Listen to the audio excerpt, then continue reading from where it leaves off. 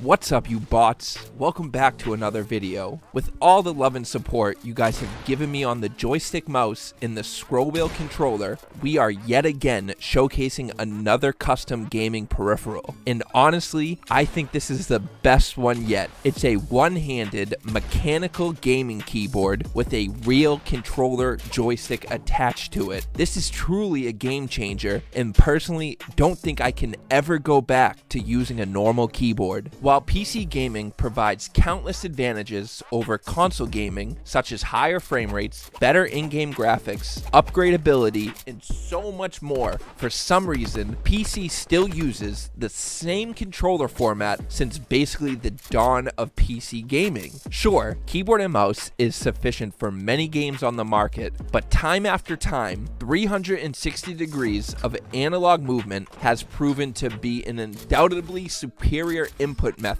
over W.A.S.D's 8 directional movement, especially with games becoming more and more advanced. With that being said, there has yet to be a wide range adoption or a successful implementation in the PC gaming world that comes close to the analog sticks controller movement on the PC. This has resulted in massive amounts of people making the switch over to PC gaming, but deciding to continue using those same controls they have grown to love so much on console. In all my years of gaming, I have never seen a game like Fortnite bring so many console gamers over to PC gaming. If you ask any of those console gamers who switched to PC because of Fortnite yet continue to use a controller, 9 times out of 10 you'll get an answer of it's because I couldn't get the hang of keyboard and mouse, or I hate the movement of W.A.S.D. The jump between controller to KBM is an adjustment and learning curve which can and does appear intimidating to many. As I've stated in the past, love it or hate it, Fortnite is undoubtedly an innovator in the gaming space. Directly within the in-game settings, you have the ability to combine controller inputs with KBM inputs, allowing analog movement to work flawlessly with a mouse and keyboard. No game has done it so seamlessly as Fortnite. This setting alone has spawned the ideas of all these custom peripherals. You may be saying to yourself, this video is pointless. I swear I've seen joystick keyboards before, and you would be correct, but nothing done to this degree. Many of the popular options on the market, like the Razer Tartarus and the Joystick Pro, both present massive flaws and issues. The Razer Tartarus's quote-unquote analog stick, wait for it,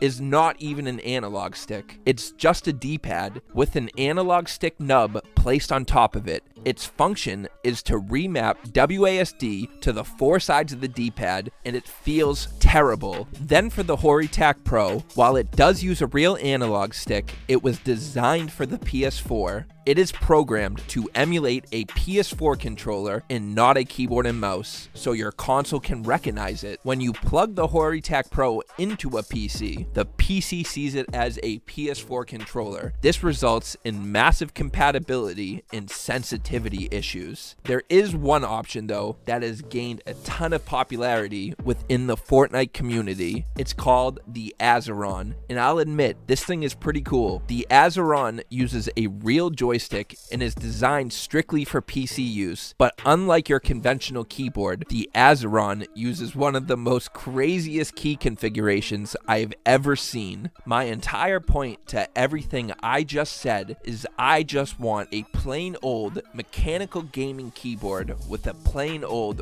real analog stick, and as you can see from what I just mentioned, this doesn't exist. I think one of the biggest advantages of a joystick keyboard is it drastically reduces the learning curve of KBM. When using W.A.S.D on a keyboard, your finger usage and placement is restricted. You must have 2 to 3 fingers placed on these movement keys at any given time and pivot these fingers to the other keys for in-game actions. Also, diagonal movement on KBM requires even more effort to perform, requiring you to use 2 fingers to go in a single direction. Example, pressing W and D to move at a right angle or W and A to move at a left angle. Continuing on this topic, when talking about wasted and unnecessary finger usage on a keyboard, this is most prevalent when regarding your thumb. Most KBM players use their thumb for a single action, jumping by pressing the spacebar. This is where the joystick keyboard presents such a massive advantage. Instead of restricting 2 to 3 fingers on a keyboard just for movement, you are now reallocating movement to just your thumb, freeing up those fingers for other in-game actions and or inputs. Plus, the added benefit of true 360-degree movement. The only drawback in this configuration is you must reassign the spacebar function. For me, I found the most easily adaptable solution was to move the spacebar function to your other thumb. In this case, I programmed the spacebar function to one of my side buttons on the mouse. Now that we have all character movement being controlled by your single thumb, you have now freed up 4 other fingers to complete in-game actions like build, edit, weapon swap, and so on. Keyboard is known in the Fortnite community as the superior input method when it comes to things like building and editing, as you have a far superior amount of keys to bind to over the controller. This is why things like the Scuff controller are so popular in the Fortnite controller community, as they add additional inputs. By not having your fingers stuck to W.A.S.D, I found it 10 times easier for a noob like me on KBM to build and edit like someone who has been playing on KBM for a much greater amount of time. The joystick keyboard really came to fruition after creating and using the joystick mouse for a few months. If you haven't seen that video, go back and check it out. As much as I fell in love with it, and it opened my eyes to how powerful combining KBM inputs with analog inputs could be, it had some major drawbacks. As you are constantly moving your hand around when using a mouse, sometimes with very rapid movements such as flick shots and whatnot, your grip of the joystick while holding the mouse could become difficult to maintain. These movements caused my thumb to lose that grip of the analog stick. The other notable issue with the joystick mouse came with aim. Using a mouse requires much greater precision when aiming. The joystick mouse required you to hold the mouse in a claw-like grip, which didn't allow the palm of your hand to sit completely flush with the mouse, in turn affecting your overall grip of the mouse. A firm grip with your hand and palm is necessary for tiny, accurate movements. This claw grip I was using with the joystick mouse made these tiny movements a little harder to perform. This is where the idea for the joystick keyboard came into play. I wanted to place the joystick on something stationary rather than a moving object. Obviously, placing a joystick on a standard full-size keyboard would be possible, but not make much sense and would just look straight up stupid. A one-handed keyboard seemed like an obvious solution. One-handed keyboards are simply a full-size keyboard cut in half, retaining all necessary keys for PC gaming, and they are actually preferred by many gamers. As we have learned from the joystick mouse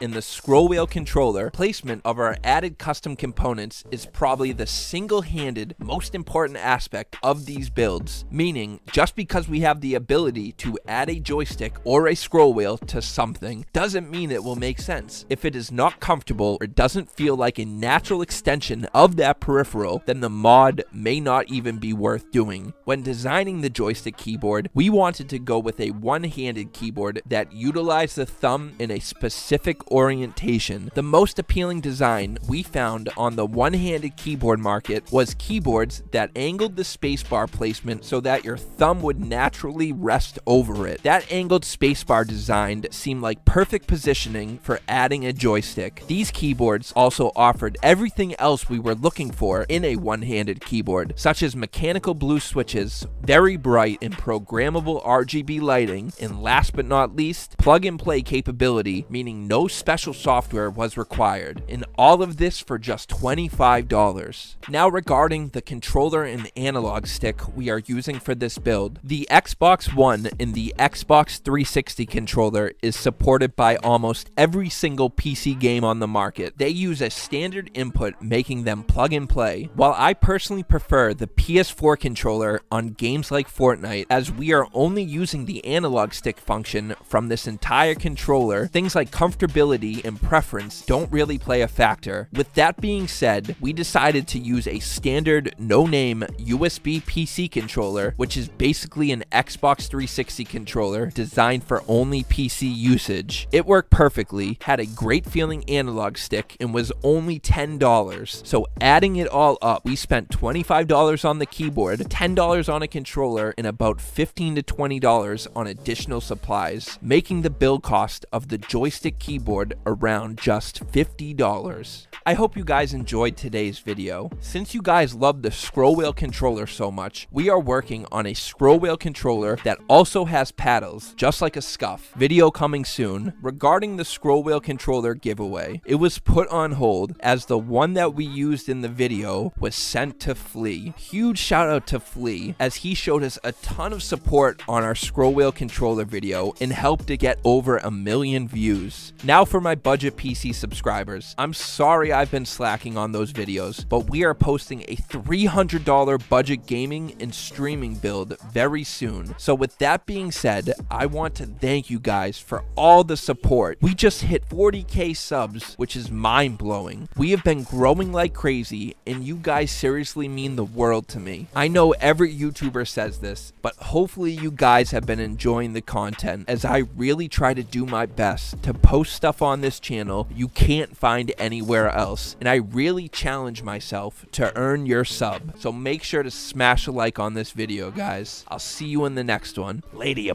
bots!